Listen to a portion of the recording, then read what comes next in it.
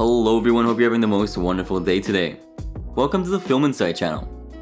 For today's video, we're going to discuss even more of the most memorable restaurants to be featured on Kitchen Nightmares and reveal how they're doing now. So, sit back, relax, and without further ado, let's get right to the content, guys. Mama Maria's. For a very memorable Season 6 episode, Gordon Ramsay heads over to the failing Mama Maria's in Brooklyn, New York to rescue it from closure. Before the restaurant even existed, the current owner's parents opened a restaurant called Sal's Pizzeria in the 70s and later passed it down to their son John. After years of running the place, John decided to expand into the restaurant next door, which he called Mama Maria's to commemorate his late mother.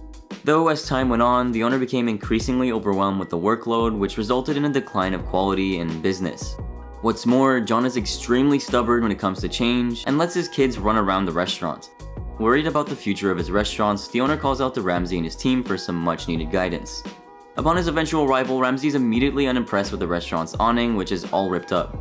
Meeting with the general manager Fabio, he expresses that the sign out front was ripped by John himself and that he was currently in the restaurant next door. Finally speaking with the owner, he claims that the only reason they're failing is due to the increased competition. Soon after, Ramsay orders a tortellini di patate, which tasted bland, spaghetti and meatballs that were clearly frozen, and pizza that was extremely greasy. He was left feeling disappointed. Smelling something off in the dining area, Ramsay inspects an overwatered plant with stagnant water, and when he tries to take it off the shelf, it spills everywhere, including on innocent customers. Heading into the kitchen to confront the staff, John expresses that using frozen food is a standard practice at their restaurant since making things fresh takes way too long. Surprisingly, one of the chefs agrees that the food is poor in quality, but John doesn't allow him to change the menu. Later on, Ramsay observes the dinner service, which is a complete disaster. Not only is John in a world of his own, but a vegetarian customer finds a meat bone in her tomato sauce, and another patron gets so sick that the ambulance had to be called. Confronting the negligent owner after this nightmarish service, he tells him that his awful standards are part of the reason why this happened. Checking the freezers the following day, Ramsay finds tons of frozen pasta, meat, and sauces that aren't dated and covered in mold. Additionally, Ramsay finds out that the restaurant's specials haven't changed since John's parents passed away, which prompts him to tell the owner that he needs to let go of the past if he wants to succeed. Once the spoiled food was discarded, the kitchen was deep cleaned, and John agreed to step things up, which meant that Ramsay would finally be able to move into the renovations.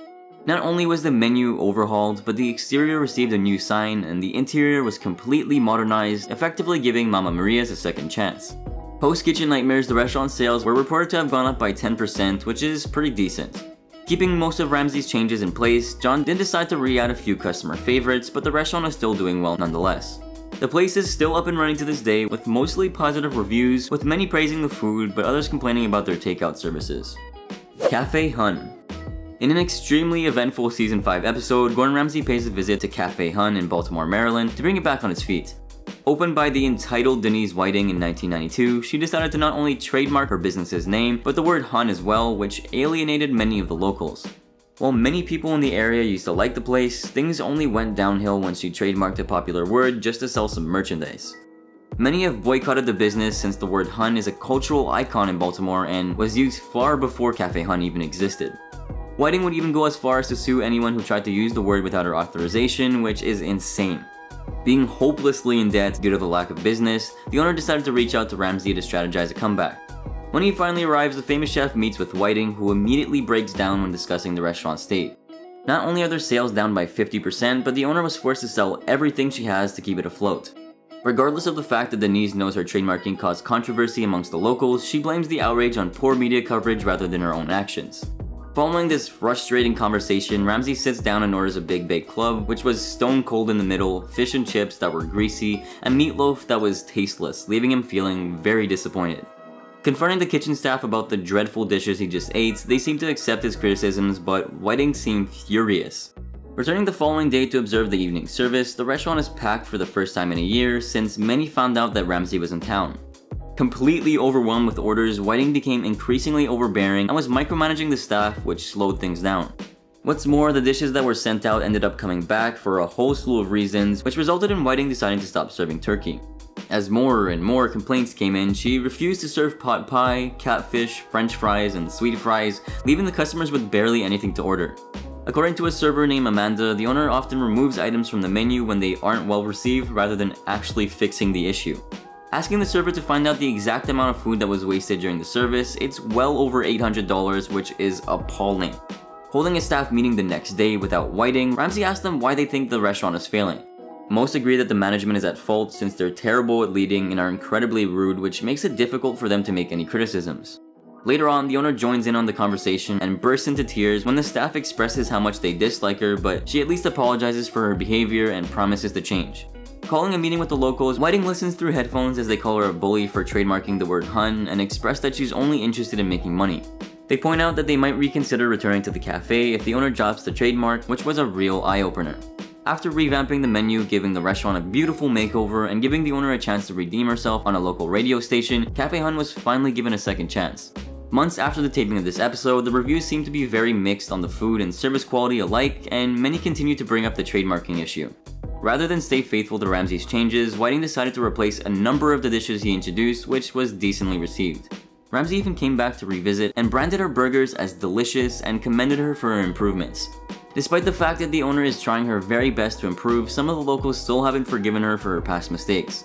The business is still very much alive and has an okay 2.5 stars on Yelp, with many praising the food but others complaining about the staff and wait times. Luigi's d'Italia. As our final entry, we're going to discuss another restaurant that was featured in the 5th season of the show called Luigi's d'Italia. Opened by Luigi Carizone in 1981 with the financial help of his father Dominic, the restaurant was met with great success for the first few years. However, once his father retired, Luigi's brother Tony decided to step in and help his sibling out with managing the place. Unfortunately, the brothers often clash since they have differing views, which has only caused issues for the restaurant. Not only do the two often scream at each other in front of the staff and customers, but Luigi's wife Grace even hops into the fray from time to time. Inevitably pushing customers away in the process, the business no longer makes any money and is $1.5 million in debt, which is why they called out to Ramsay for some help. Before heading out to the restaurant, the famous chef checks out their website, which is advertising that they have a new 22-year-old head chef.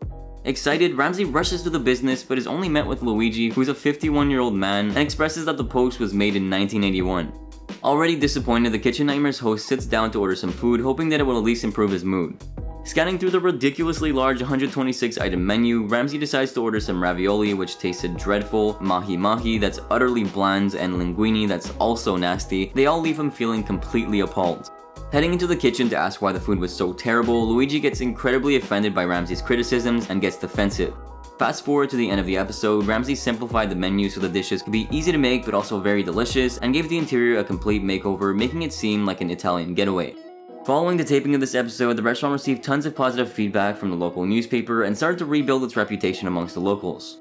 Their sales reportedly went up by 40% since Ramsay left, and many seem to praise the food in their reviews. If you're interested in visiting the restaurant, you certainly can since it's still open to this day, except on Mondays. Well, that'll be all for today's video here on the channel. I do hope you enjoyed, and if you did, be sure to drop a massive like down below and comment your thoughts. Subscribe for more content like this and turn on those sweet bell notifications for instant access to our content. Have a good one, guys.